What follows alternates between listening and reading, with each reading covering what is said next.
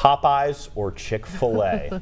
It's a hot debate right now. Probably not the one you thought you'd be having at this point. Yeah, here we are, though. A week later, and the fight over who has the better chicken sandwich is still raging between customers and, of course, the restaurants, too. Brad Underwood drew the tough assignment of settling the debate, and I'm sure it involved testing each of the chicken sandwiches. Brad, what have you learned?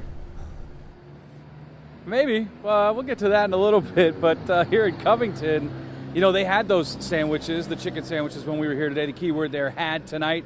A handwritten sign, no more chicken sandwiches on the doors to get into the location. And, you know, this new sandwich is causing such a phenomenon that most of the Popeyes in our area are also sold out of that new chicken sandwich. The sign says it all. Try our new chicken sandwich, temp out.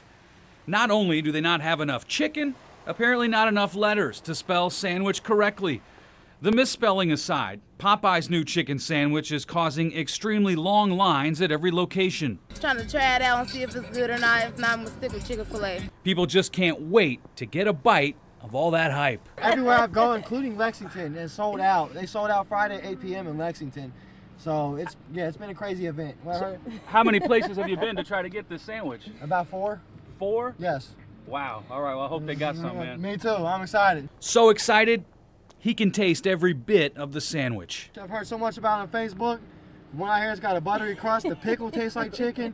The chicken's nice and juicy. I even heard Chick-fil-A is fake mad about it, so I gotta try it. But for those craving this new chicken sandwich, the store on Glenway is out, Oakley is out, the one on Mitchell has some, but this is what it looks like outside and inside. About 4 other ones didn't have any more either, so I don't got time to be searching. I just know where to come. Chick-fil-A.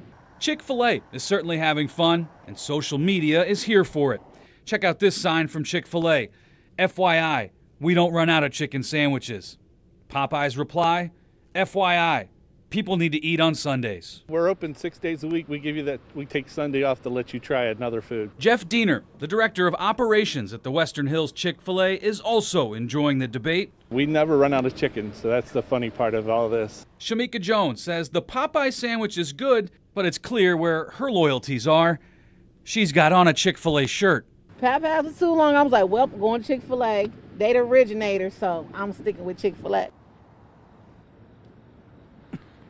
Gotta love the dedication there for Shamika, you know, and adding to the list tonight, you know, the Mitchell Avenue store, they're now out of the sandwiches. So is the store up on Kings Mills Road in Mason. All in all, a pretty fun day despite the rain. The only fail for us today, we didn't get to try any of that chicken, Cammie. Oh, that's just not right. I think you need to go back out again tomorrow and give it another whirl, Brad. All right, thank you so much. I don't know. What do you think? Do you have a preference? I have not had the Popeyes chicken sandwich yet. I'm going to wait till the lines die down. Yeah. Like if Brad goes tomorrow, he'll probably be waiting in line for a while. So I think so. Wait till it calms.